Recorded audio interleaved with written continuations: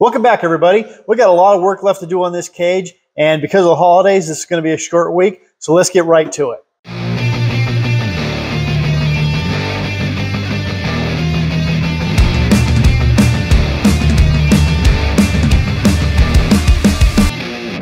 The first thing we have to do is get the dash pad reinstalled. In order to do that, we're going to have to do some trimming to make it fit around the cage A-pillars that we installed earlier.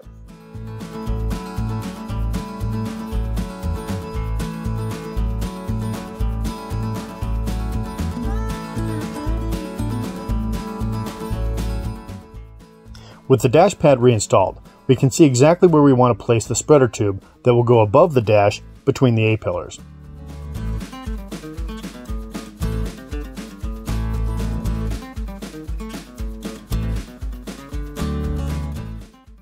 Before we do any grinding or welding, I threw some welding blankets over the seats to protect them. This ended up not being the greatest idea I've ever had. The seats were protected, but I sure paid for it later after climbing around on fiberglass blankets all day.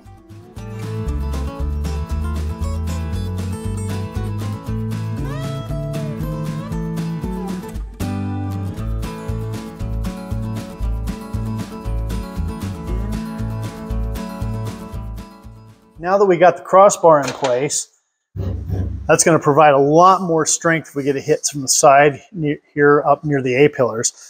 But now Ellen wants a nice V right down the center here. So I'm going to go like that. And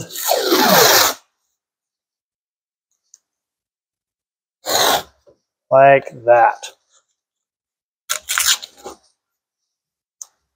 That's going to provide some more protection here, and frankly, Alan just really likes the look. We made the V-tubes out of 1.5 inch tubing rather than 1 3/4 inch, so we block less of the view through the windshield.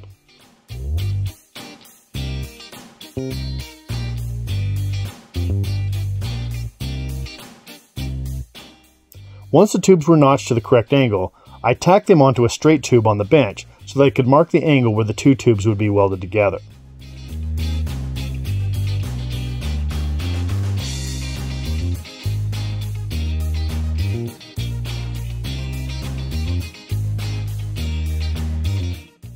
Once I was satisfied that all the cuts were correct, I welded them in place back on the truck.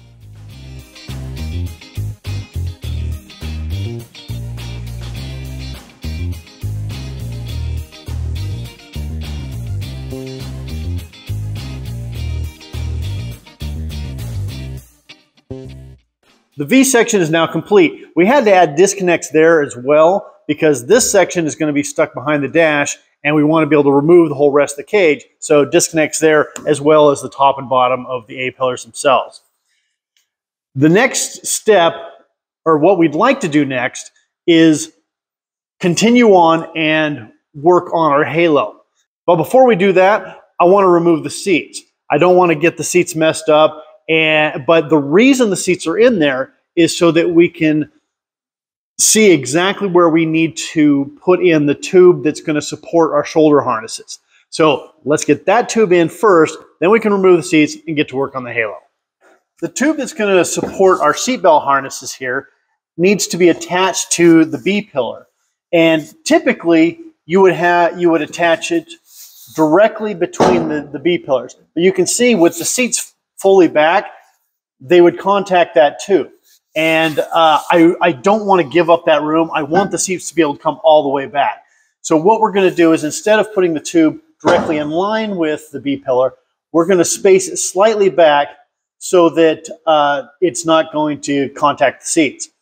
The next thing we need to be aware of is the harnesses are going to attach the tube like so, and the tube needs to be spaced down so that the harnesses come through the seat between 0 and 20 degrees down. So we're going to aim for 10. So we did some measurement, and it turns out that this I-beam gives us pretty much the perfect height for our tube that's going to work and give us the right angle for our shoulder harnesses. So we got our tube bent up. put that in place like that.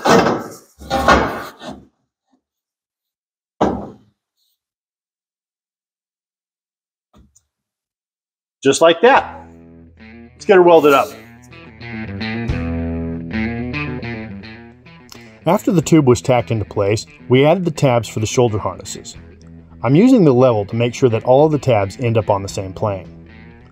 Once I had everything in place where I wanted it was time to burn it in. With the harness tube in place, we didn't need the seats anymore, so we removed them and the console. This will keep them from getting damaged and make it a lot easier to move around as we finish off the cage.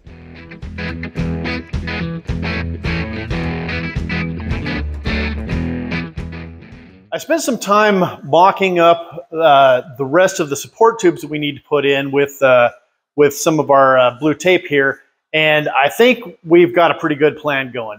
It's a lot more tubes. I think I counted up 19 more tubes we've got to put in. So let's start putting these tubes together and making some progress on this cage.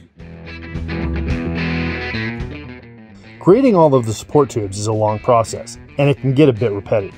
It's a whole lot of measuring, cutting, coping, and then repeating the process over and over again.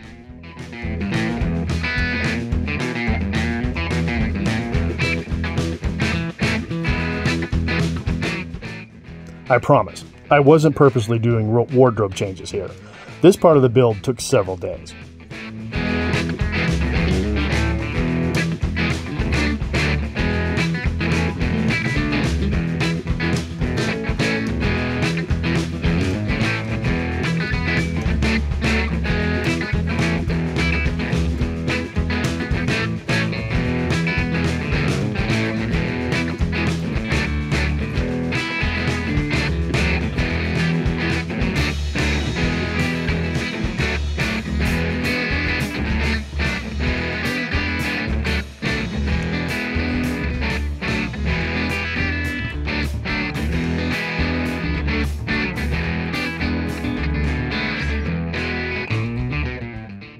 Once all the tubes were placed, it was time to do a ton of welding.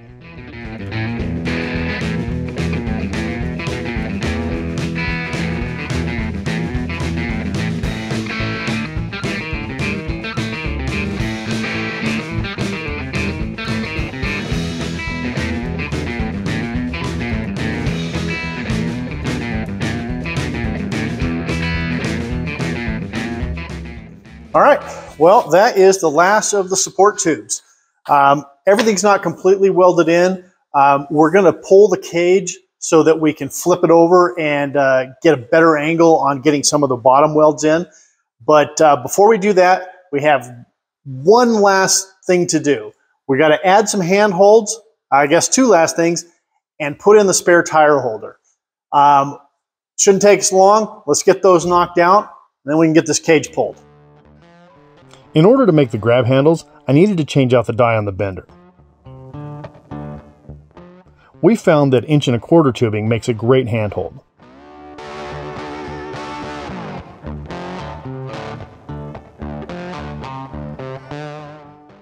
Once they're bent, we cut them to size and then cope them to fit the cage tubes.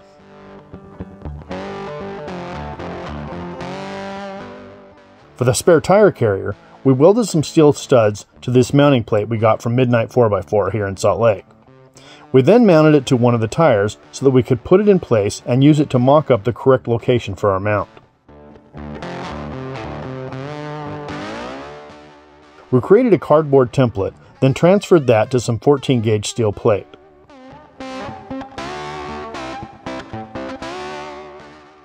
Once the pieces were cut, we used our dimple dies to add some rigidity and a bit of cool factor.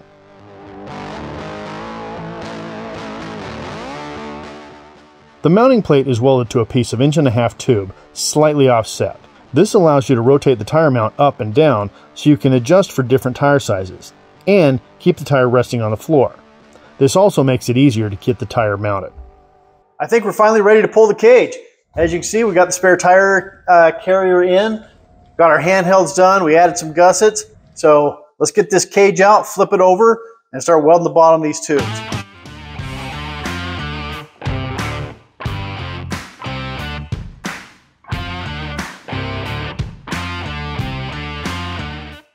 All right, we've run into a problem and an opportunity. When we were originally designing the cage, one of the things we talked about was making this whole seat support area be removable from the cage. But we decided in the end, well, if it's not necessary, we won't do it. Turns out it is necessary. When we want to remove the cage, we want to just be able to pull it back and then up and out. The problem is we can't come straight back without running into the bed here, and we can't come up any because the windshield frame actually wraps over the top of our cage a little bit. So we're kind of stuck in place. Well, the solution to that is just make this seat support area removable. So that's what we're going to do. We tacked in some tube disconnects to the back of our seat support section and then removed it for final welding. With the seat section out of the way, the cage came right out. With the cage out, Ryan got to work doing the finish welding on the seat section, while I built a few more gussets.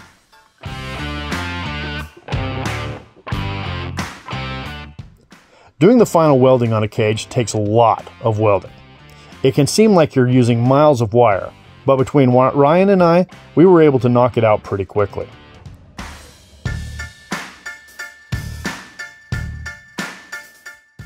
Being able to manipulate the cage around so that we could weld at an optimal angle definitely made things go a lot more smoothly.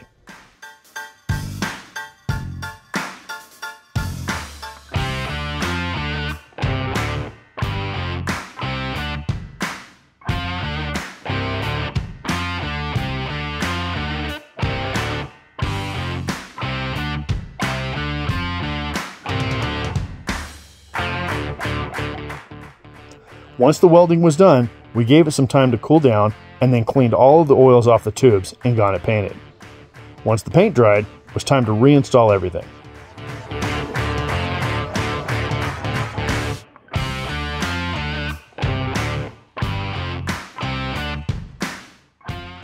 I love building custom cages. Each one is unique and it's fun to design as you go, and it's always so satisfying to see the finished product. I really love how this one turned out, and I'm sure Alan is going to get a lot of enjoyment out of it as well. All that was left to do at this point was reinstall the windshield and the hardtop, and this cage build is finished.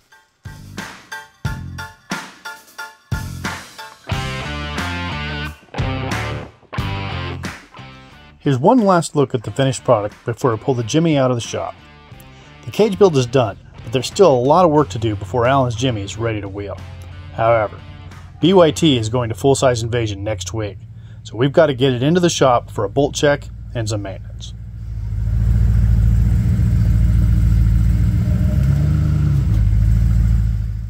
If you like what we do, please like the video and subscribe to the channel. It'd really help us out. Thanks for watching. You in a Garage.